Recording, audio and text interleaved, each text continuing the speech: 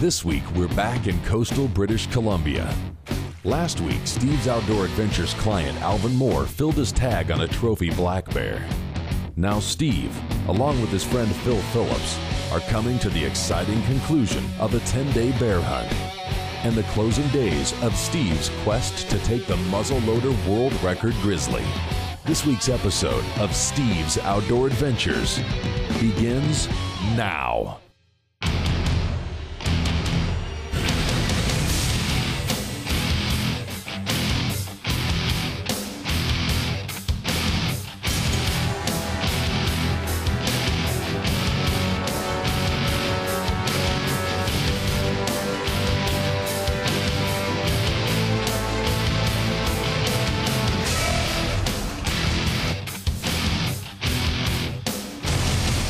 Steve's Outdoor Adventures is sponsored by Burris Optics,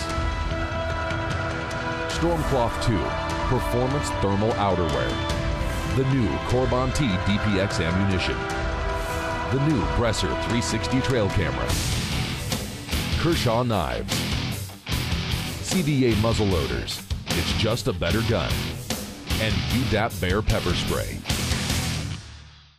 Last week, my good friend and client, Alvin Moore, scored on an awesome black bear.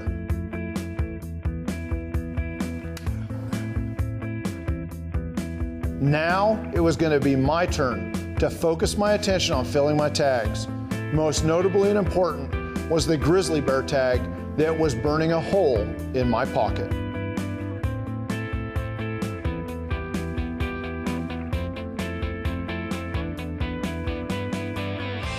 I had booked my personal hunt here for two reasons. First, it was going to be an awesome hunt for black bears. There's no other place like this for numbers and size. And second, this area is well known for big coastal grizzlies that regularly make the Boone and Crockett record book. And I really thought that I had a chance to break the long-standing muzzleloader world record with my CVA muzzleloader. Besides Steve, good friend Phil Phillips also had two black bear tags and was eagerly awaiting his chance to make a stock on a coastal black bear.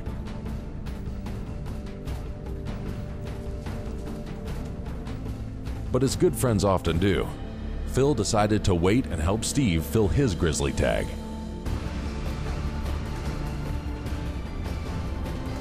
Outfitter Bob Milligan had decided to anchor the boat in a protected bay with a perfect view of a grassy beach and freshwater river. In this same bay, just 1 year to the day earlier, he had spotted two huge boars fighting on the beach. He returned here today with hopes of finding one of those big bears.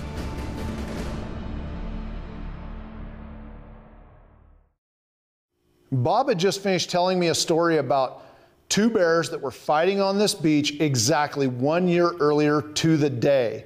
And it wasn't 5 minutes later that he spotted a big boar feeding along the tree line.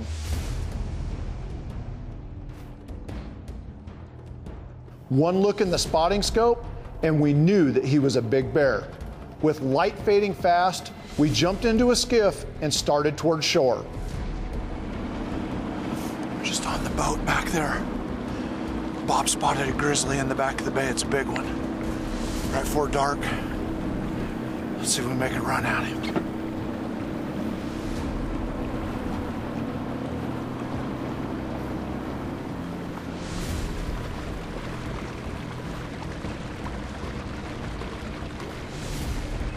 I just had to hope that we would have enough light and that the tide wouldn't force the bear into the trees before we could get set up.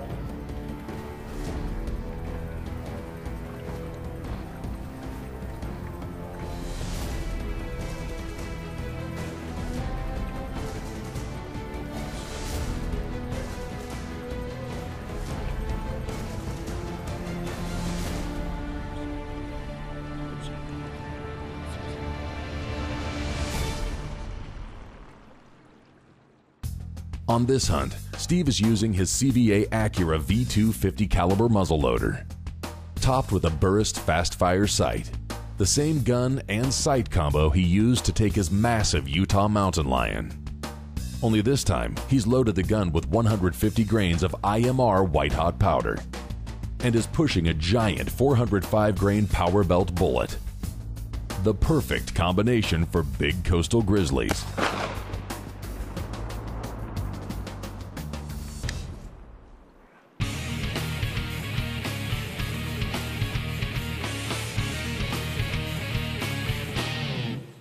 Follow Steve's Outdoor Adventures on Facebook and Twitter to keep up with all the latest events and get live updates from the field.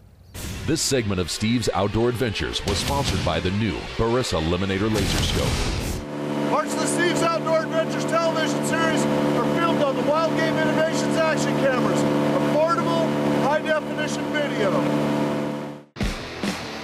Parts of Steve's Outdoor Adventures are filmed on Wild Game Innovations action cameras.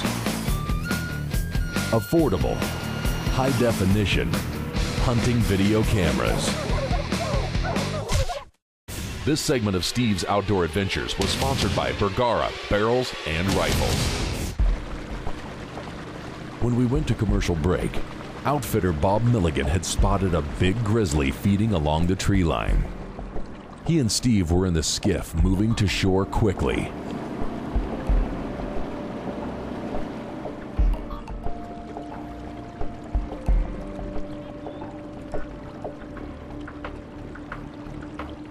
The tide was ripping in quickly and covering all of the open ground with water.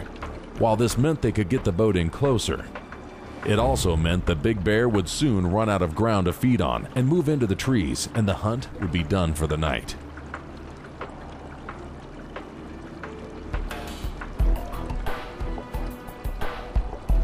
When we first got in there, we knew we had, at best, 30 minutes of light, but the incoming tide was my bigger concern. Bob quietly moved the boat to what we thought was within 100 yards of the bear along a downed tree.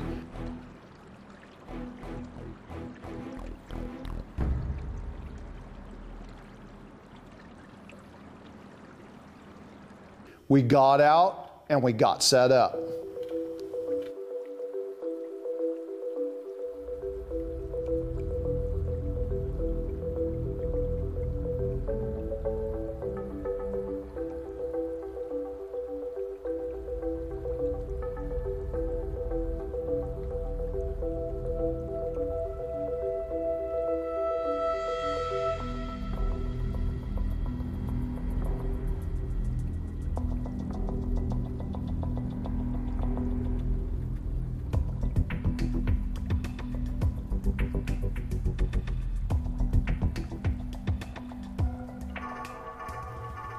Well, it turns out the bear was so big that what we thought was 100 yards was really almost 200 yards.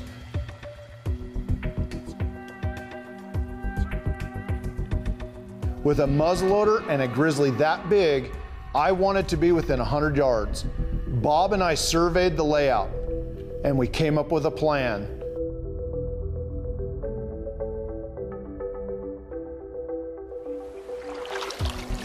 It's a good bore. We gotta get closer.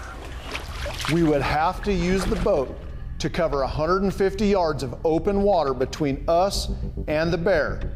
Our goal was to get to a down tree and root wad that was sticking out of the water.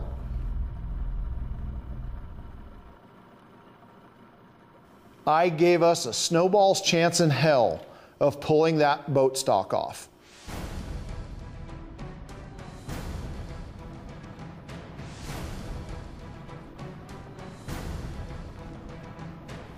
I couldn't believe that we didn't make a sound or spook that bear off. He just kept his head down and focused on feeding.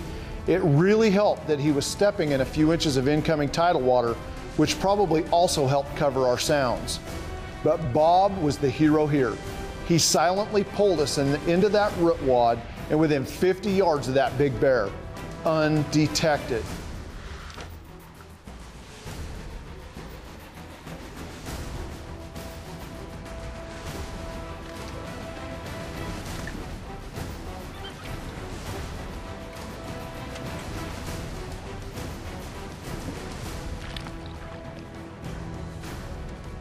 Now it was going to be up to me.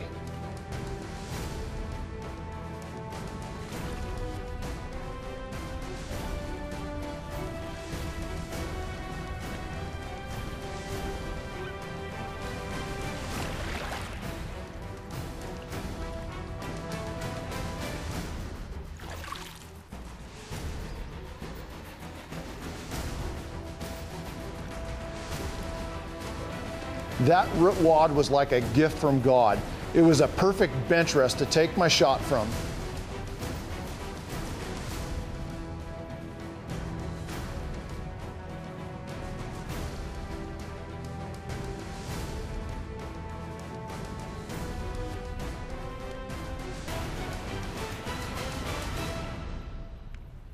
Everything was perfect, and then the unthinkable happened.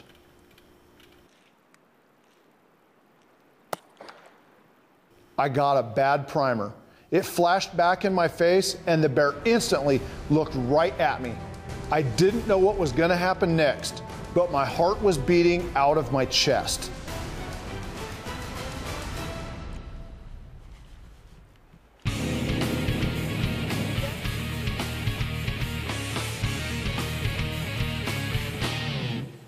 This segment of Steve's Outdoor Adventures was sponsored by the new Corbon T DPX ammunition.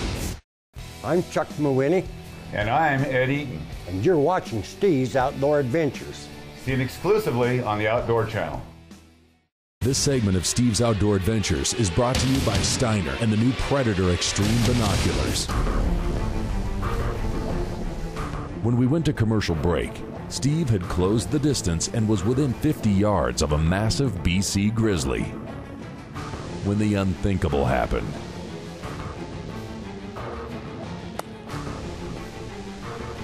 So there I was, 49 yards from the biggest grizzly I would ever have a shot at, and I got a bad primer. And the bear was staring a hole right through me. I didn't dare move.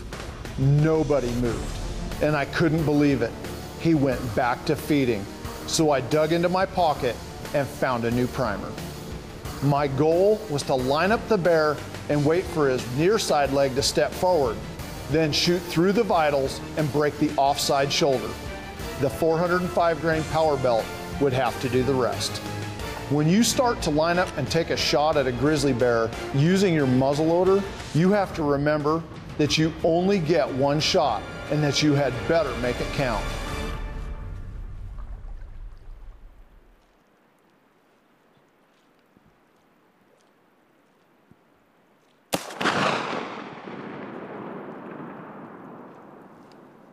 Oh, we dumped it cold.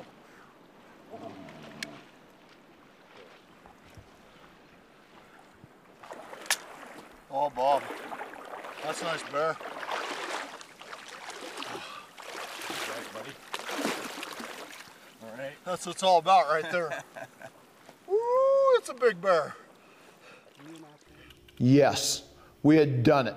And I couldn't believe that the big bear dropped with one shot right in his tracks.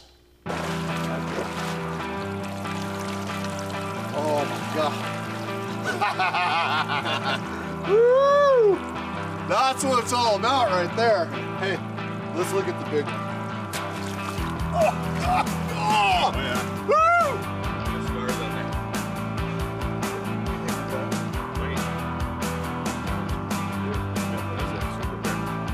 Wait. With darkness upon us and the tide literally now covering the bear, we decided to use the skiffs to tow the bear across the river to some ground just above the high tide.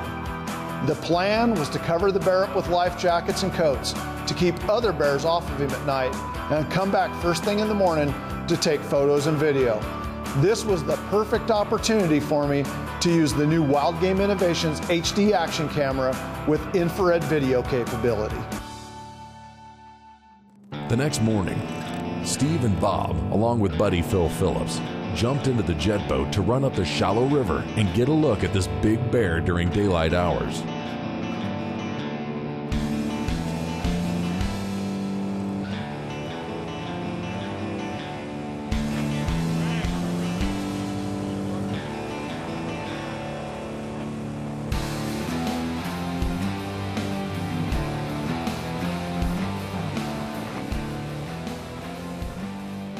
Bob loves his jet boat, and with the tide out, it was the perfect opportunity for us to blast up the shallow river and pull right up next to the big bear.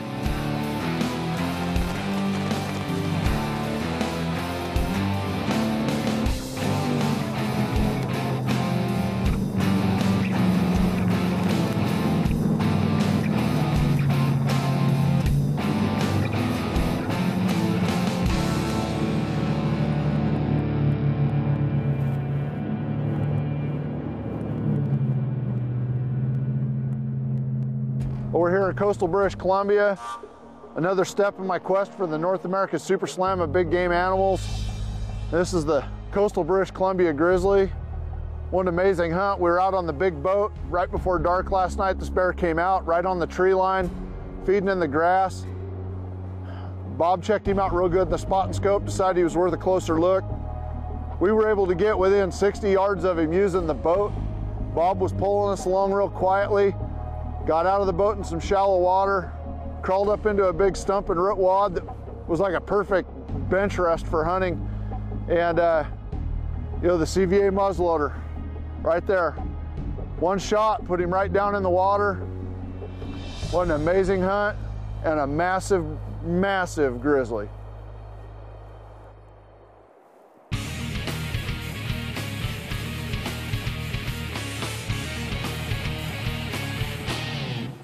Closed captioning sponsored by Kershaw, the official knife sponsor of Steve's Outdoor Adventures. Steve's Outdoor Adventures is sponsored by Burris Optics, Stormcloth 2, Performance Thermal Outerwear, the new Corbon T DPX ammunition, the new Bresser 360 trail camera, Kershaw knives, CVA muzzle loaders, it's just a better gun, and UDAP Bear pepper spray. If you'd like to book this hunt for yourself, give my office a call. The toll-free number and website address are listed at the bottom of the screen. And I'm always available to take your calls and answer your questions and personally help you book the hunting or fishing trip of a lifetime. With Steve's Grizzly tag filled and the pending world record on his way to the record books, the crew decided to head back to port, where Steve and Phil would turn their attention to black bear hunting out of Bob's fancy new hunting lodge.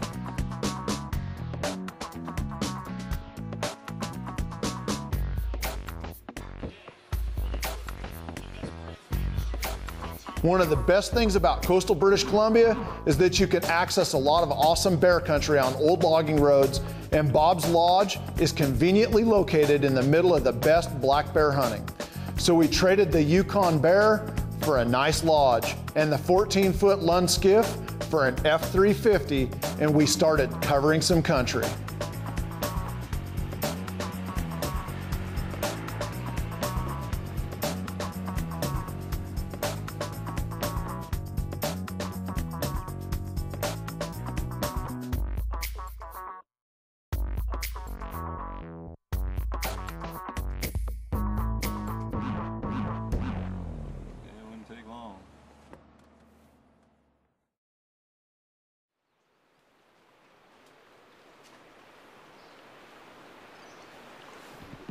This is a great omen for today. This is the commodity bear, or the spirit bear. I've waited my whole life to find one of these bears. I've been to this particular region of British Columbia several times, never seen one. We're on our way out to the hunting area today. And there it is, the commodity bear. Today's gonna be a great day to hunt.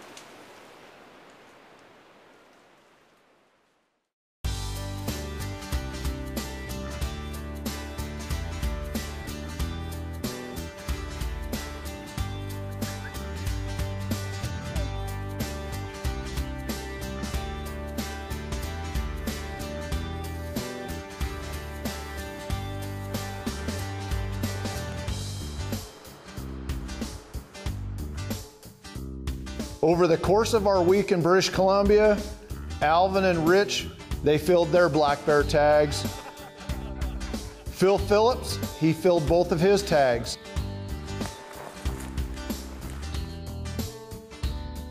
And I was even fortunate to take a big bear on my last night in country.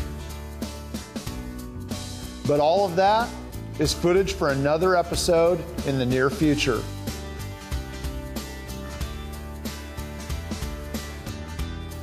After the mandatory 60-day drying period, my Grizzly scored a whopping 26 1/16 inches Boone and Crockett, which easily eclipsed the long-standing muzzleloader world record, which had scored 23 2/16 inches.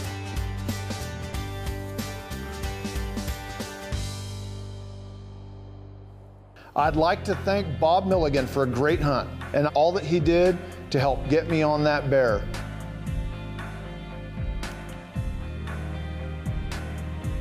my clients and good friends, Rich Winkler, Alvin Moore, and Phil Phillips, for letting us film their hunts and share a great week together out on the boat. And remember, if this is a hunt that you'd like to book for yourself, please give me a call.